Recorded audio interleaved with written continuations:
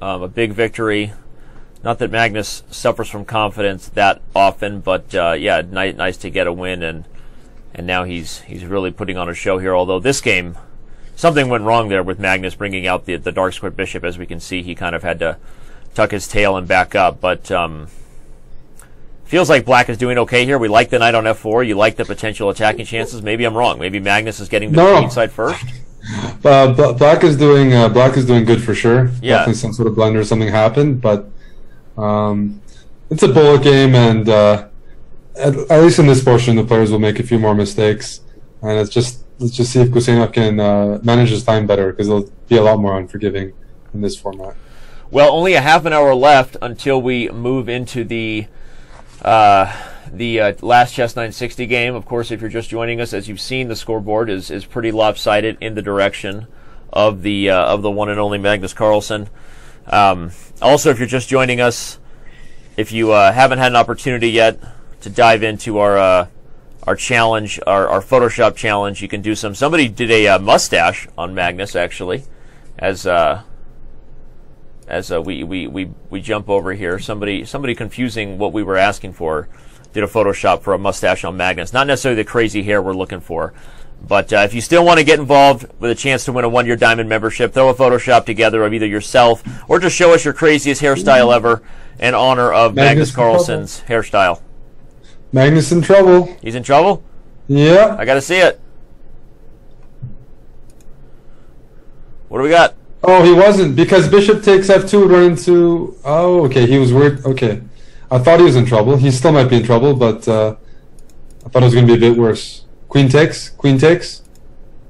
Oh, it's mate. It's mate on g1, so he couldn't take it. Queen g1. Okay. And he's only got 10 seconds too. So this is a rare Magnus under pressure sighting. Nice move, king f2. Yeah, that might force the draw. Might be one of the weirdest. No, king f3. No draw. There's no bishop d5 because it's pinned. There's no more checks. Yes, there's no. This is the kind of fighting chess we were looking for. Oh, this is good stuff. I thought rook takes g8 would have been the answer there. But he wiggles his way with the that's queen. Disgusting, Danny. That was too much. Nasty. That's too much. And it's not even fair. Oh, he's like he's chilling on f3. He's like he immediately recognized that, and he just you're never ever getting a check. I put my queen on f7. That was absolutely nasty. That was brilliant stuff there. The king walks up to f3, and. Look at that awareness, and look at how quickly he knew not to take that. And Gadir just, there's nothing he could do. He just looked to the side and kind of shrugged his head. Everyone could see it on camera. It's just like, well, another one bites the dust against Magnus Carlsen. It was instructive how he danced around the pawn. You do not always have to take those pawns. You can use them as shields. Right. And that's a great example of using it and persevering. Yeah, no, that's one you might want to back up, fans. Take another closer look at, especially from a practical, being better at blitz and bullet perspective. Like Eric said, you don't always have to play the forceful taking move. All right, well here Magnus is being forceful and taking pieces. He's gone greedy Ganesh over here. Greedy Guillermo. He took that b pawn. He's going to open up the queen side. Greedy Guillermo has not been too present today, but he'll come out at some point. He usually does. But okay, Magnus is dancing with the queen, but I think black is totally fine here. Yeah, black is fine. It seems pretty balanced. Queen f2 can be met by, I guess, even d4 and try to bring the knight into d5. So he's going to go for endgames. I was going to say, if Magnus gets into endgames, I almost always put him as a massive favorite. Yeah. If it's just some sort of relatively balanced endgame. And this might be another example. Look at that move. Rook e3. Fork. e5 is falling. The critical thing here is to get that knight on c7 to a square like e4 or c4 somewhere better than it is right now. Then I'll be able to evaluate this a bit better. So knight b5 and knight c3. Okay, he's quickly activated that knight. He activates pieces so like it's just immediate. He sees something wrong and he goes to work right away. What's the best square? That knight on e6. Very centralized, but okay. Bishop. I mean, generally bishop should be better in open position. And the bishop is guarding a2 and maybe hitting f7. So we'll see if, Gadir is obviously poking at the pawn, everybody.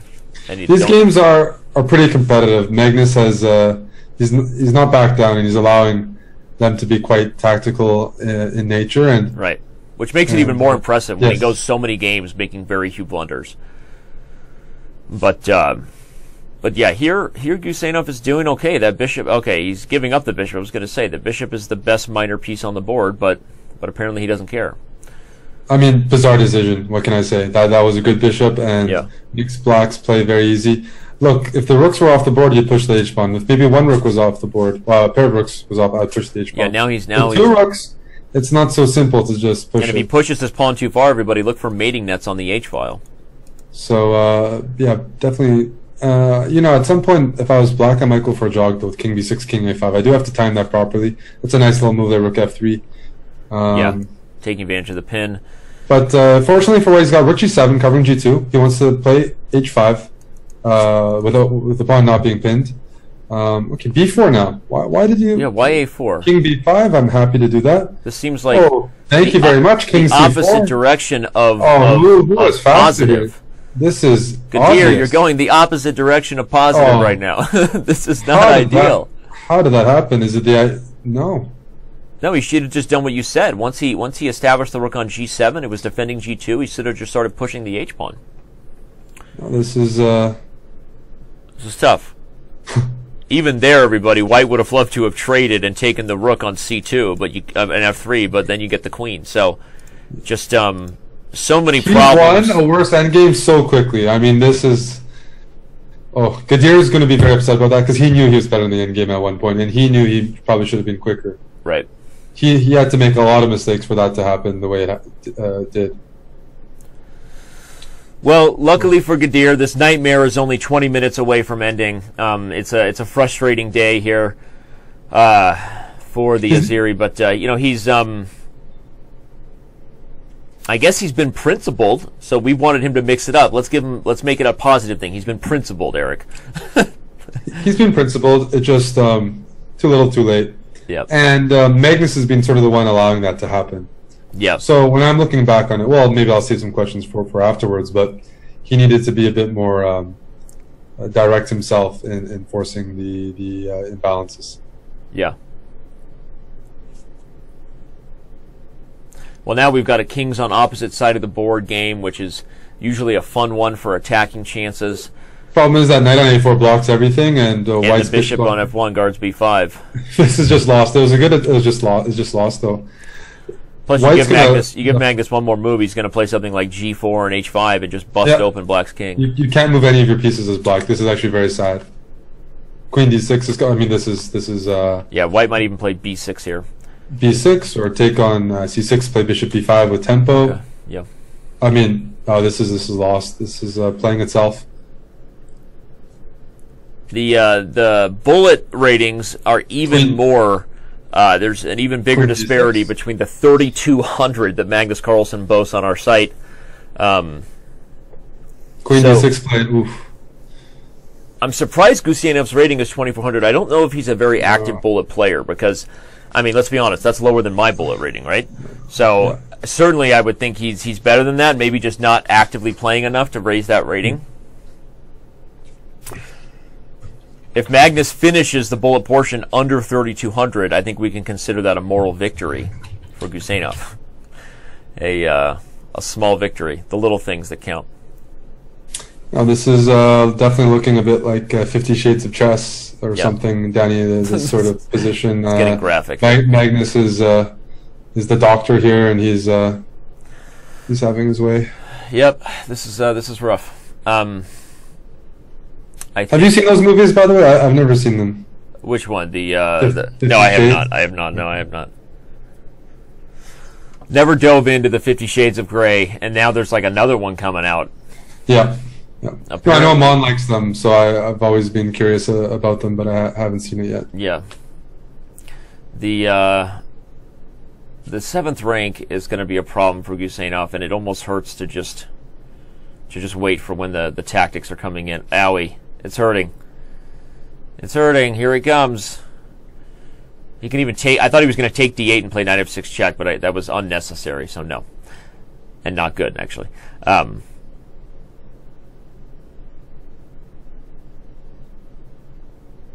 Yeah, this is rough, Eric. We got problems in Guseinov town.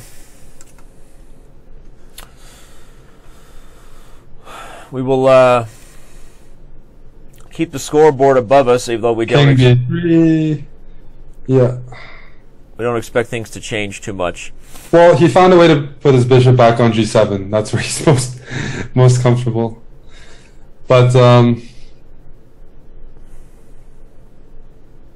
this is tough. This is tough. I mean, I can always be critical. At the end of the day, he's playing Magnus, though, and it is so hard. If Magnus wants to shut you down, he does it against the very, very, very best players in the world. Yep. So, I mean, even with, let's say, a different game plan, you have no guarantee of a lot of space or opportunity. And Magnus, he's not letting up at all. I mean, psychologically, he's just as sharp as he was before. He's keeping his edge, and yeah. So we seem to have lost Gadir a little bit. What do you mean by that? Does that mean I'm cut into half again? I mean, you're cut in half, but I'm fixing it. So, as best I can until Gadir. I can move over. No, you don't need to move over. I actually already. But I'm fine going side to side, wiggling around a bit. You're open to different positions, is what you're telling me. Yeah. The positions right now are just running out of control here. Well, here he's got space, Danny. He's got space here. This is a good position for White objectively. He's got space. Get in f4. Move that knight away from f3. Knight h2, f4. Play d5 and f4. Use that space advantage for something sharp. Please. That's what he's going to go for. This is a good position. This is definitely a good position. This is like a good briar or something. Yeah. It's bullet though. This is a time where Magnus doesn't have time. Like this is the moment where it's going to be hard to be accurate as black. Yeah, if he can be aggressive. He's being positional and things like that, but go on the king side. No, I agree. Forget about b4, knight h2 and f4. Because Magnus in the meantime is improving his pieces. That bishop on g7 now. Okay, we'll see. Queen c1. Let's get Freddie involved. Freddie. Yes, all right. There we go. There we go. That's necessary. Let's go. Now here comes f5. There we go. Maybe just play rook f1. Bring the rook back to the f file. For sure. Quickly. No. You had to defend g5. That was the problem. Okay, yeah. But now I take and play bishop g7. White still has to have something here. Here we go. Knight f5. That's the move we were waiting for. Knight f5. Julio Granda played that against Simon and Alv, man. It's very tough to face over the board. Here's the king's going to tuck itself away. If this queen could just get itself to f6, f6. And put that bishop and queen on the same diagonal. F6. Bishop b1. Bishop b1, I want to put my queen on c2. I don't care about the rook. Yep. Bishop takes d1, you'll take with the queen, and the queen comes to d3, and it's over. Ooh, this is almost a mating net. I think he has rook a1. I think Magnus has rook a1. Oh, dang. Oh, look at the queen c8 check. If queen d3, I think there's... Oh, I think there's bishop g1 check, and then... What? What happened? Was that the expected journey for this position? I don't see. I'm waiting for the moves myself. Oh, king h8, take. I think he just has to settle on the draw. A lot of talk, no action in this one apparently, because I think we're settling. Not even Magnus can get out of this perpetual as much as he'd like to. All right, well, Gadir gets himself one game closer to not losing, not being a footnote, right? He needs to get a bullet and a half. He needs to get a game and a half victory here in bullet to not go down by a score larger than Tigran Petrosian did last year. Magnus Carlsen is... That was better. That was better by Gadir to play aggressively like that. Can still be improved on, and it's a little late, but these bullet games can go either way. A lot of these games have been so I think there's decent chances, Danny. How much time does he have? 8 minutes? He has. I need to go back to the time. No, he's got 14 minutes. Okay, 14 minutes. So got time to get a few wins here. So we will we'll see what he can do here as black in this weird close Sicilian. It's all about just swinging the sword right now, seeing if it hits something. Oh, the blunder! But you know what? I'm calling a win for Magnus. I'm calling this to be a win for Magnus, Danny. Yeah, he's blundered the queen for 2 pieces, but this is where we're going to see some nasty maneuvering with the minors. Okay, well, I can't wait then. I'm predicting a win for Magnus here. I think he's really going to. He's gonna put on the maneuvering pants. He actually is. Do you own a pair of maneuvering pants, or is that against chess bra dress code? Like, I know you guys are really into tight Euro jeans. Like, I've got some maneuverability jeans. We're in the tight Euro jean industry, but yeah. Remember when baggy cargo pants were a thing, or are you too young for that? Sort of too young for that, but in terms of maneuvering, we have some shorts and some other things at home. If we want to maneuver a bit more, we have homemade equipment. Yeah. I like jeans that are flexible so I can do squats in them. Look at this. I never go to the gym with jeans. No, of course I wouldn't either, but you never know when you just need to like bust out a squat set. Like CrossFit happens everywhere, buddy. It happens That's all true. the time. You're a CrossFit CrossFit bra. That's right. Yeah. Okay, now this is looking a bit ugly. The bishop on a2 is not the sort of piece I was counting on. Queen e3 is mate, everybody, and it's coming. I think. No, I think Eric's prediction was bold, but I think it'll be wrong, and I think Guseinov gets himself one step closer to not being a footnote in the history book of Magnus Carlsen. Yeah. Well, based on the way the games were going, there was a decent chance he was going to score a win because they. Oh no, I didn't call you out right then because I thought you might be right. Believe me, I understand. But yeah, it looks like Guseinov is on the road to victory here. Or queen h1 check, everything works. Yeah, I'm surprised this game is still going. There we go. All right. Not as many guess the movers anymore. Apparently people got tired of trying to guess what Guseinov might play next. We're trying to guess when he's going to rejoin us on camera. I've let Gadir know that we lost him on a technical level. We're back to the Pierts, although this time again, the colors are reversed. Magnus is black. The score I'm going to predict will not be as bad as Petrosian Carlsen. I'm going to predict that at some point in the next 10 minutes, Guseinov gets at least a draw. So I'm on record now. Guseinov will not go down as the biggest lopsided loss to Magnus. I mean, the honest truth is that the closest match Magnus has had so far, was it the Grishuk match? I mean, even against Hikaru, he really pulled away. It was Grishuk because he was only up 1 game after both time controls. And only in the bull portion did Magnus pull ahead. It was the Grishuk game. Grishuk is a very tough opponent for Magnus. Yeah. No, stylistically, I agree with you totally. And in fact, you remember, I actually picked Grishuk to pull that upset, and that was a horrible pick in hindsight. But it was partly because I didn't know how good Magnus was in Bullet. I didn't know, and now I know. So, I mean, it's like I know I would never pick against Hikaru in the Bullet portion, but I just didn't know how good Magnus was in Bullet, and he really gave Grishuk a beat down there. But I think stylistically, Grishuk matches up well with Magnus. He's beaten Magnus in the World Blitz Championship before, so if Grishuk takes down MVL and Magnus takes down Wesley So, as we move over to the bracket here, which I think we can update at this point as Magnus Carlsen moving on, and my team has already done that. I think if Magnus takes down So and Grishuk beats MVL, that's a semifinals rematch from last year that'll be big.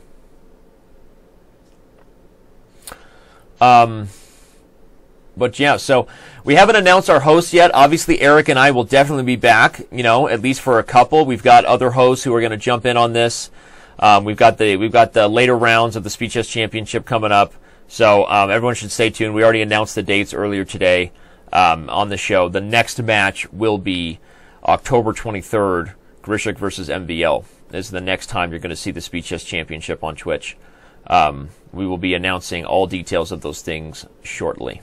So, Who do you got in these? Who do you got going all the way in this? Are you gonna go with Magnus? Yes, because the other ones I don't know how to pick. Nepo, the other ones are all toss-ups, but I definitely take Magnus over So in his in the next match. That would be my first prediction. Yeah, and it would be a safe one. All right, well go ahead. Yeah, no, just Guseinov now is getting closer to another win here, Danny. Yeah, we like that. He's we like that. Okay, so you can take you can't take on e4 because of a mate. b4 thrown in. Queen takes b4. Maybe rook c7 is the idea. Yeah, he was trying to deflect the queen away from that c7. So rook e4 is still not possible because of queen a1 check. Back rank issues. Pawn f2. d3 check. Ah, the discovery. What? Gone no, wild. Take on e1, game over. Just rook f8 check. Okay, rook there's f8 mate. or this. Well, Guseinov was doing really well that game. Yeah, he had the pressure. As soon as he was winning, he started taking too much time, which happens all the time. You have too many choices. Yeah, he beat himself there because I think that it was a safe prediction to think he might get past that. He needs to get one more draw, one more victory here to get out of that 4 spot. Well, Magnus, going back to this, Larsen, he's been getting great positions with this structure. He plays f3 here usually, g4, bishop b5, but okay, knight b4, bishop f5 is the idea. Bishop f5, rook c1. Yep. And the now issue here g4. is that White has g4, and then the move's coming with tempo now, right? But b5 is coming too, and I think he will play maybe queen b8 and b5. Okay, b5 right away. Magnus is saying, look, take on a4, my knight's going to be happy there. Yep. Okay, well, this doesn't seem inspiring because now there's no more potential on the a file. Yeah, black is on full tilt here. Sacrifice every pawn until something becomes open. b4. Yep. Close it up. Close it out. You take with the d pawn and then play g5 at some point here. White is...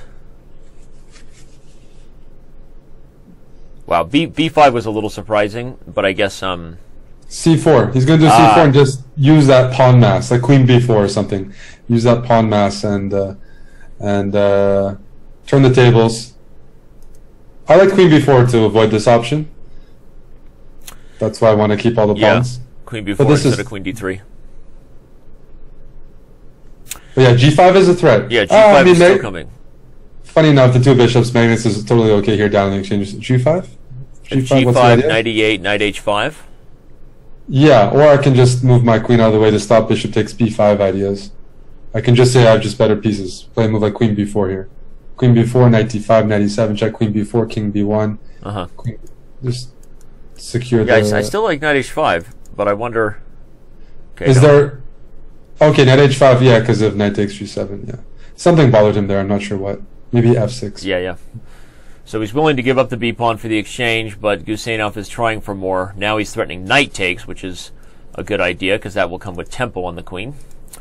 This isn't so convincing. This is... all these games are quite...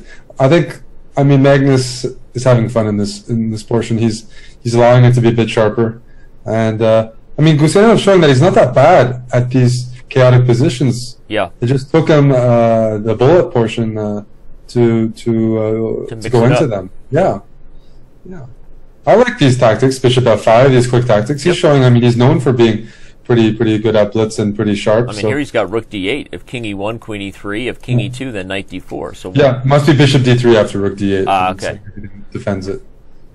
But now this is a better version. He's probably got at least a draw here. Actually, yeah, he's got at least a draw. King e2 doesn't work as a knight d4 check. Yep. So black in the driver's seat again. Play tickle. Time for some tickle. Let's get that perpetual tickle. I think he will get tickle. And we will only have a few more games, actually.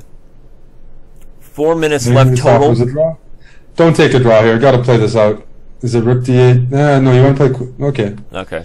Well, there you go. He's exceeded it, Danny. He's no longer in the record books as as the most brutalized victim of Magnus Carlsen. But he is officially, of course, out of the match. As we go over to the scoreboard and remind everybody there is only 4 minutes remaining in the total game clock, and then we will be switching to one final Chess 960 game. We'll talk to the players. We'll ask Magnus Carlsen how he makes chess look so easy. Check in on his music playlist of choice. Maybe Eric can once again try to pawn off some swag. Magnus, I don't know. If Magnus hasn't committed to the Gnomes this year, Eric, maybe you can poach him for the Chess Broad team, huh? I would love to. I was even speaking to players in Isle of Man, and it would be a dream to recruit Magnus, but I think he's pretty. I think he's pretty patriotic, right? He likes to defend Norway's home turf. They needed him. He played a lot of matches. There aren't that many chess players in the country that are able to make every match. He played so many matches for them last year. He's irreplaceable. Yep. Well, looks like you have swindled his way to maybe some positive tactics here against Guseinov with this move knight to d5. Everybody, obviously the rook is hanging, and then c3 falls. Excuse me. Just had a yawn on Chess TV. I mean, that's not good. That means this is a yawner or a laugher. Bishop d4 here. Okay, taking back. Well, now, okay, this is opposite color bishops. Yeah. Although this is not chaotic. This is okay. Bishop f6. Yeah, I was going to say opposite color bishops, but probably slightly better for Guseinov with this bishop. Although, okay, wait, he's down a pawn. I forgot to take a head count. So hard to say that black is worse if he's down a pawn, but this bishop is very especially nice. Especially if his rook b8 here challenges the b file. He might even take that or play a5. And his king is going to shuffle either to d7 and c6, king f8, king e8, king d7, king c6. Yeah, he's not. Or he's going to go this way. But the rook on c3 is never really going to get an open file. g5 is a nice trick coming because after takes king g6, white is that's nice. Yeah. Then you'll have to go f4 and some things get weak. Here he comes. We'll see that trick we just talked about. King g6, everybody, and the pawn can't take. So. Oh, okay. But you're right. Black got out of that without really any problems. It seemed that was impressive. So Magnus wants to play f4 and fix those pawns on g2 and f3 and come up with some ideas. f4, I'm expecting. Maybe. Oh, first he wants to stop the king from going to d4. So now, maybe rook g1. Maybe bring the king to g3 if possible. I want to play f4 and g4. Freddy is coming. Freddy is coming. King d4? No? Rook Okay. Rook a1, I guess? Rook a1? Yeah. Okay, rook b1 first. Now bishop c3, you can't play rook a1. That was the only issue with this okay. move. Yeah, maybe Magnus should have played rook a1 there. Now he's gone into a bit of a think. He's only got a minute to convert on this, otherwise we're headed into Chess 960 and no more 1-minute games. What's Magnus doing here? Is he asking the pawn to be pushed to a7? Because I'll do that and I'll put my bishop on d4. I will push that pawn to a7. Magnus might... Here comes bishop d4. a6, bishop d4, a7. Put my bishop on d4, play c6. You can play a6 and then... Oh, I'm surprised by that. Surprised. Magnus is counting on e5 being some counterplay. But yeah, these games could go both ways. Well, officially, I think we can let the players know that this will be their last 1-minute game heading into Chess 960 after this. One of the first times I've seen the bull portion be the best for the player losing. Usually it gets even worse, or they start off strong. Well, we have Chess 960, then we have interviews. Always nice to hear Magnus Carlsen give his thoughts on the match, although today I'm sure that it was... No, I mean, white is playing for 2 results here, Danny. Yep. He was down to 3 seconds before to 30, and now it's 3 seconds to 5. Now he's totally... So, maybe rook... then rook c7. I want to bring my king to b4. I want to play king c2, king b2, yep. King a3, king b4. If he can do that, then there will indeed be winning chances. But Magnus has smartly prevented that king from improving his position. Right. Now you can do it. King c2 first. The A pawn. Can't take it. Why couldn't he take the A pawn? I'm not sure. Maybe it was just a practical choice. He wasn't sure if there was a tactic there, but he knew the king would be safe on a light square. You know you won't blunder on a light square here. Well, still, that pawn can now push the a7. I mean, Gadir's got some chance. Rook b2, rook b2, cut that king off. Rook b2. Yeah, rook b2 cut that king off. Would have been nice. Bishop d4, bishop d4. The king is still cut. This is bad. This is very bad. He's got tempo, and he's got rook to b8 coming.